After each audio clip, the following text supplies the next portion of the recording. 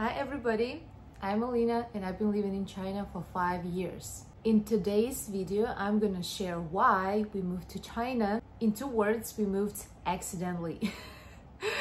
Maybe it sounds weird, but this is true. I think before I'll start telling the story why we moved to China, you need to know a couple of facts behind it so you will know our background.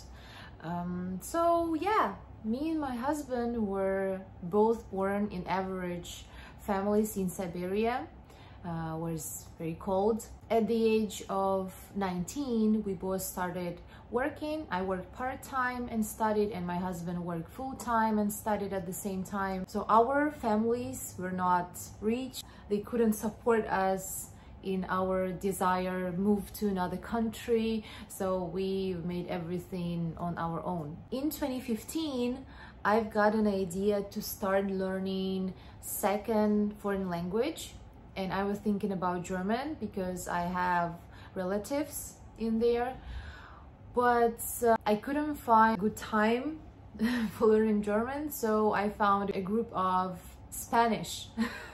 And this is very interesting how accidentally it happened, but yeah, I was like, okay, Spanish, very beautiful language, why no?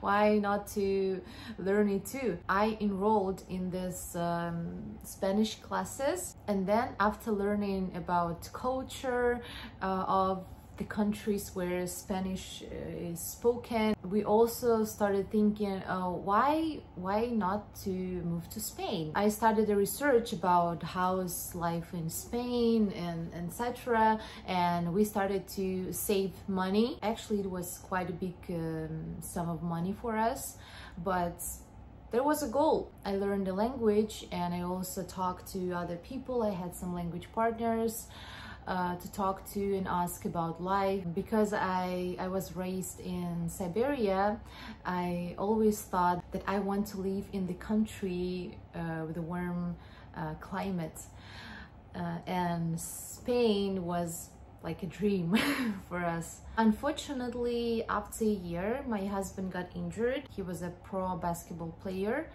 and he got injured and he got his ACL teared, which is very common injury for basketball players and for other kinds of athletes as well. He couldn't work, so we spent all our savings on life and recovery. So we couldn't afford our dream to move to Spain anymore. When my husband recovered, he started to think about other ways to earn some money. His friend was traveling a lot, but before they worked together at one gym, he asked him, "Oh, hi, what are you doing? Why are you traveling so much?" And he said, "Oh, I'm working in China as a coach, as a basketball coach, and I like it a lot, blah, blah, blah." So then my husband was like, "Why don't try it? Why just go there and earn some money? Maybe we can come back to our goal to move to Spain." That was very quick decision and we just, okay, so why not? We knew nothing, but yeah, I will talk about this later. So he resigned from his work in the gym. He's got his paycheck, and on this money he bought a one-way ticket. That time it was something like $195. Then he also took $250 with him. He thought like, oh, okay, maybe this amount of money is enough for living there, and then I'll get my salary and it will be all right. So now I'm thinking that was actually crazy. After he got his first salary, he bought a ticket for me, and then I could move to him. And this is how our life in China started. Yeah, it's true, we knew nothing about China. Roma once visited Heilongjiang province in China during the tournament. This tournament was held in small cities. So when he went from town to town, he got an impression that this is more or less the same that we have in Siberia, like the same cold, the same gray. So he didn't have any ideas about moving there because yeah, very similar cities.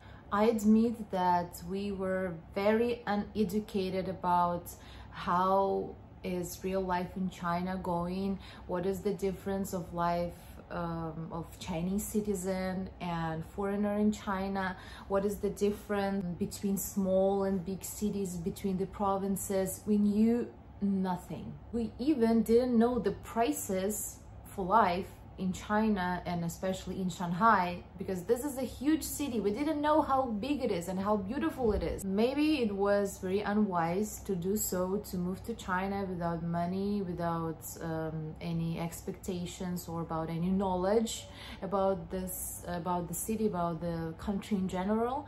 But this is our experience, and I don't have any desire to cancel it or to change it. It gave us so many beautiful, amazing moments, as well as truly scary and bad and disappointing moments. And some of them could happen only in China, while others could happen wherever, like, in the world. So now, when we've been living in China for 5 years, I can tell you why we've decided to move on, but this is the topic for another video. If you're interested in the following story, please let me know in the comments. So thank you for watching, guys. Subscribe on my channel, don't forget it. I see that many of you watching the video without the subscription. Thumb up, subscribe, and see you later, guys. Bye bye. Пока-пока.